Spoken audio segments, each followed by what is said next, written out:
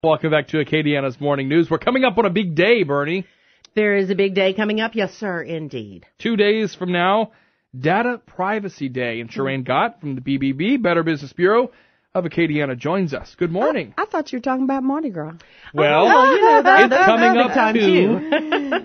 But let's just say no one's going to steal my personal information or open credit cards when I go to a Mardi Gras parade. No, but maybe I should think about celebrating Data Privacy Day on January 28th, and we could throw beads. We could. Maybe people would pay attention. Change your password from password, and you get some beads. How about Mardi Gras 2017? What a concept.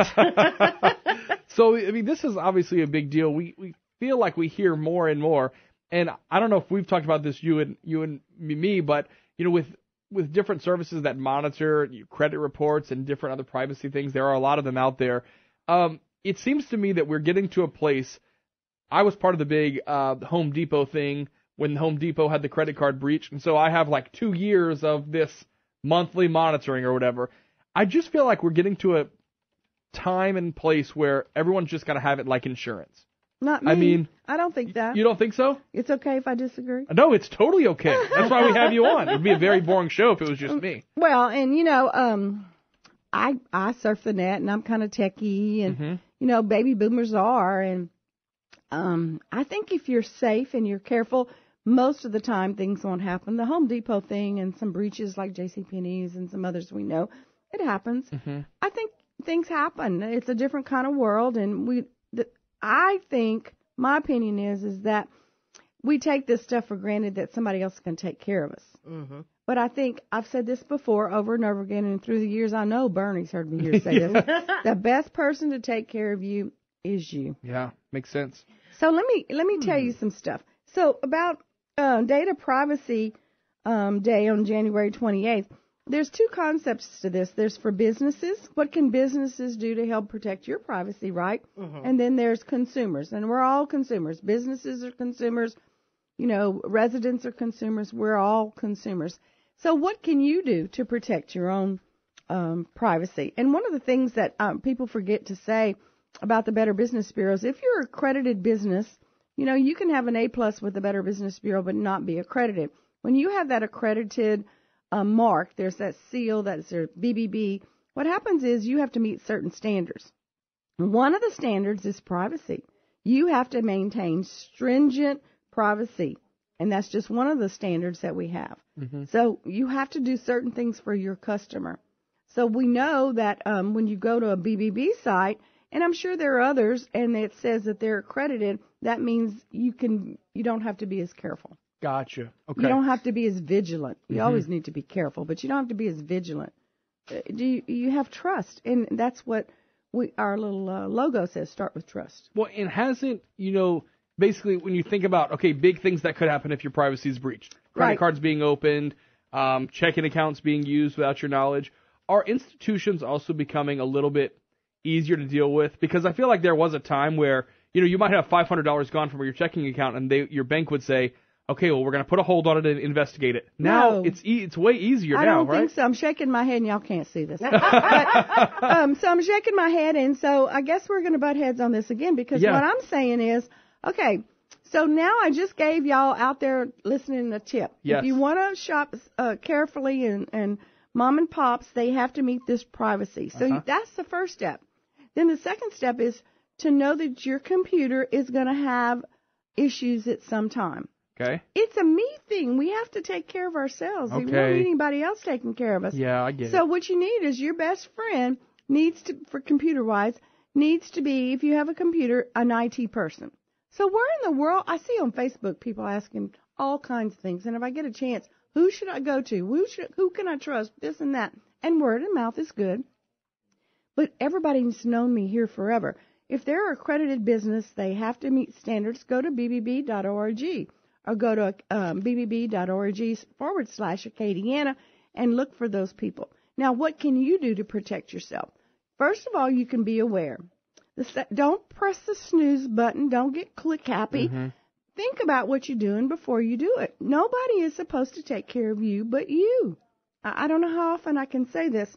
So what I want to tell you is if you're going on a site and it doesn't say HTTPS for secure. When you put in your credit card information, then guess what? It's not going to be safe. That's that little secure encrypted part of that. Also, you need to know that when you're doing something on a computer, that if there is a virus or if there is a malware, you need to know the scams around that.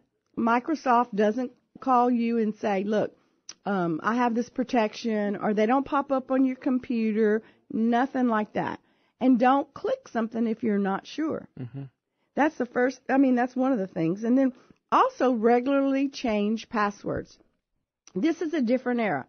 I hate changing passwords. Mm-hmm. I hate changing passwords.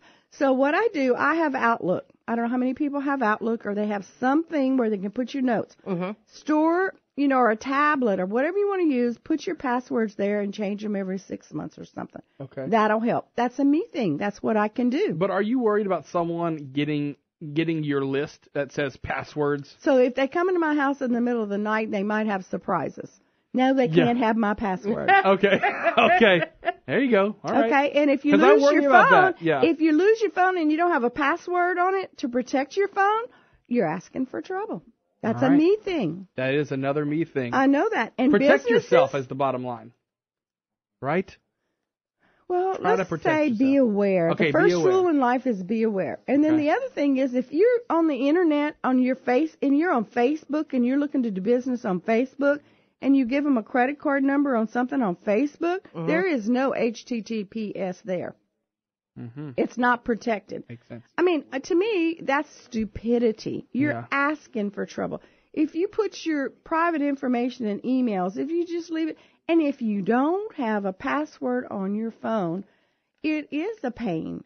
But if somebody steals that, then they can see all your good stuff, personal information, anything like that.